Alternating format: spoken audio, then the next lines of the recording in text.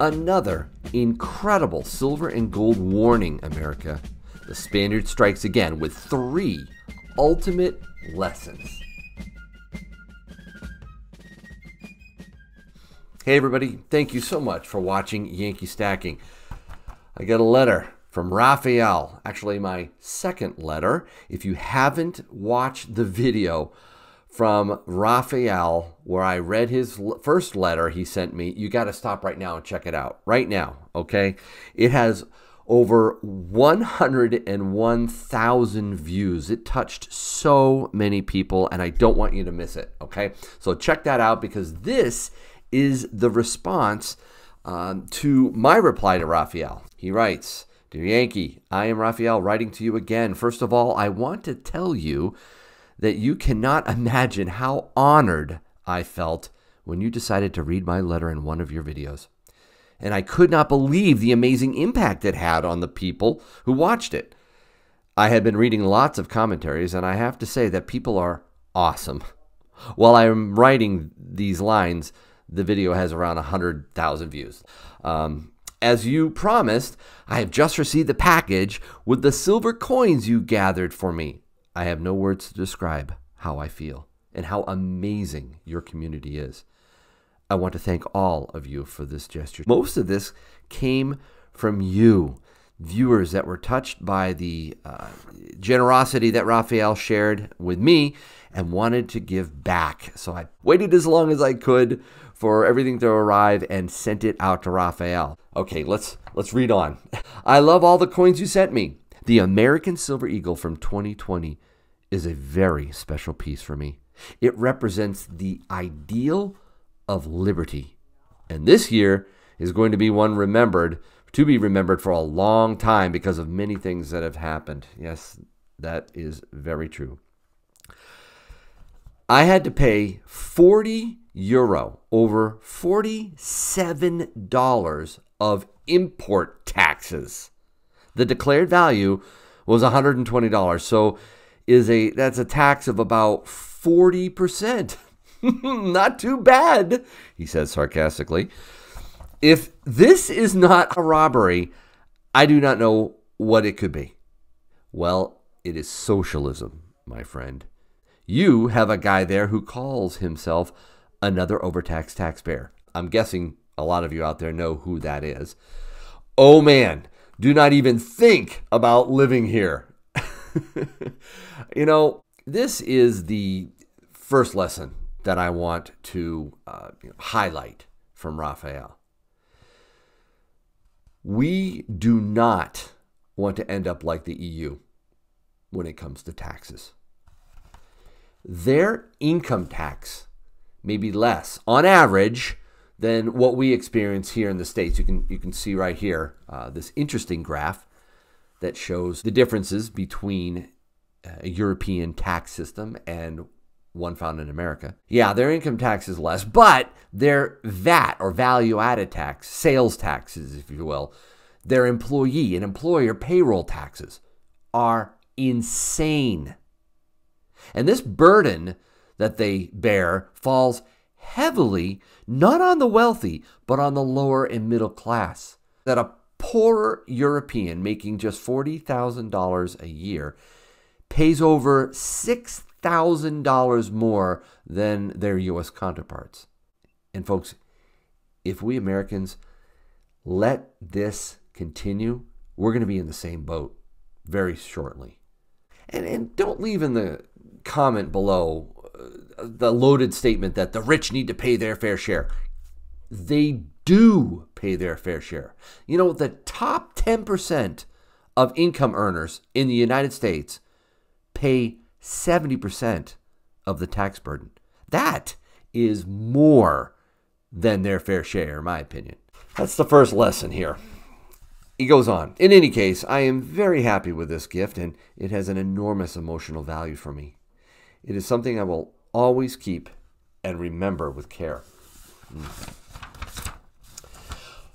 When my children grow up, I'm going to use these coins to teach them about the importance of saving, the difference between real and fiat money, the love of freedom. how awesome your community is, and the unlimited greed of politicians. I do not know if you agree with me, but I think that we should not let the state educate our children, especially about financial and ethical issues. Oh man, I agree with you 100%, Rafael. In fact, that is the second lesson here, okay? Teach your children. Folks, wisdom is not genetic. It takes training and discipline. It takes a parent, a mentor, a leader, someone to help our next generation learn the lessons that he talks about. He's absolutely right. We can't let the state take that job. Use your stacking expertise. And even if you don't have any kids, teach one other person the difference between, fiat currency and real money. The difference between a debt-based lifestyle and one that is a savings lifestyle. Saving for a rainy day. Saving because it's important. And help people learn to appreciate the stacking community that we have, especially on YouTube and Instagram. All right.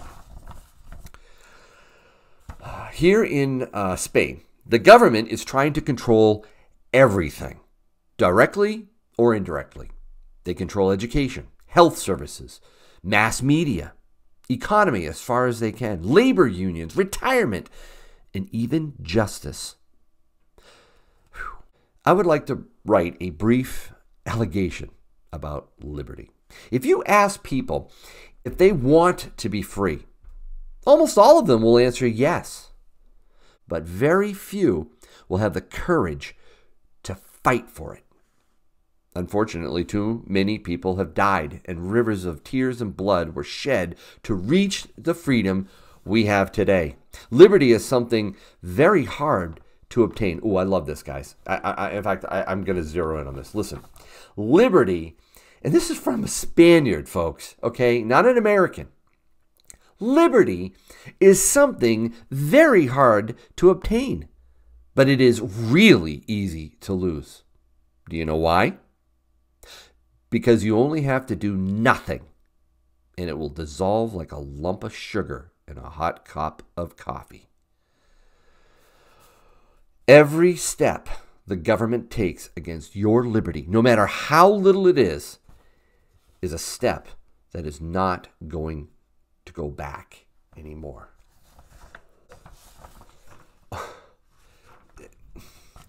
That's the third lesson here, folks. We need to guard our liberty.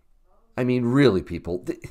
Rafael says it so beautifully. It only takes a generation to take liberty for granted and let the gradual steps take their toll, and it's gone. Just like a lump of sugar and a cup of hot coffee. I love that. Oh, man. So be careful. A warning. Europe is old and decadent.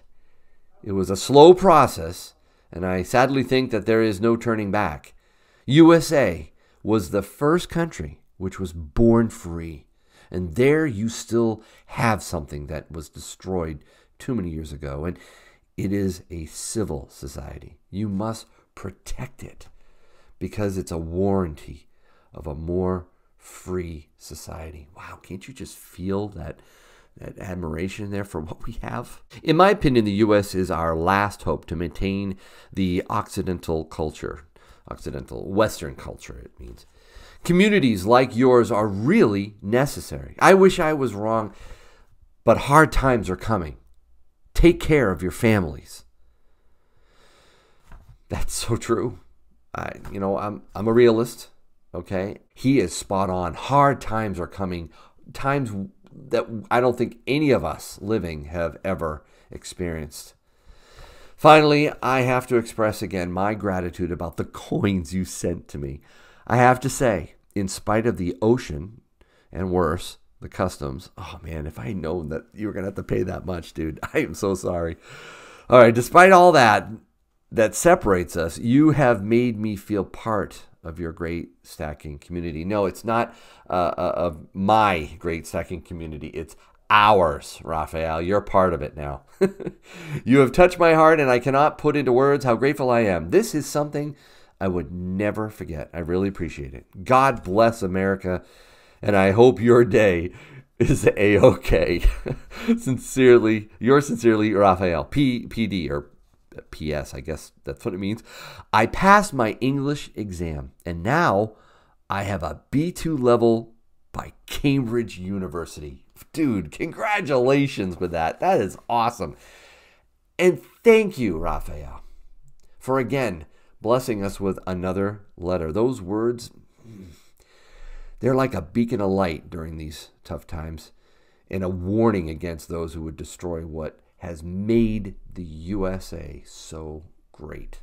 Show your appreciation for Rafael's letter by hitting the like button. Really, guys, do it right now. Hit the like. I'm sure he's going to be watching this video, and I think you'd really appreciate the liking and leaving a comment down below.